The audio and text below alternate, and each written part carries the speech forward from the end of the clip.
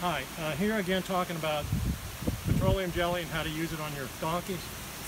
This is Paco, and what we learned when we moved to Illinois was Paco has allergies. And so no matter what we do with his eyes, what kind of salve or whatever, he's allergic to something in the pasture.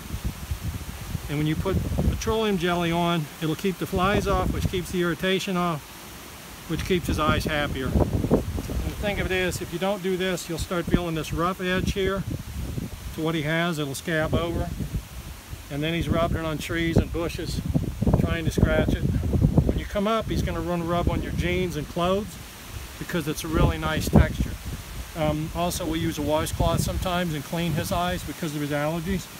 But he's leaning in because he wants me to take care of him. Sometimes you get a little bit here. A while back they were eating on some bark and their face was getting really roughed up. But that's all you want to get, just down on the lower edge. You don't have to put anything here. Don't put anything over the eye or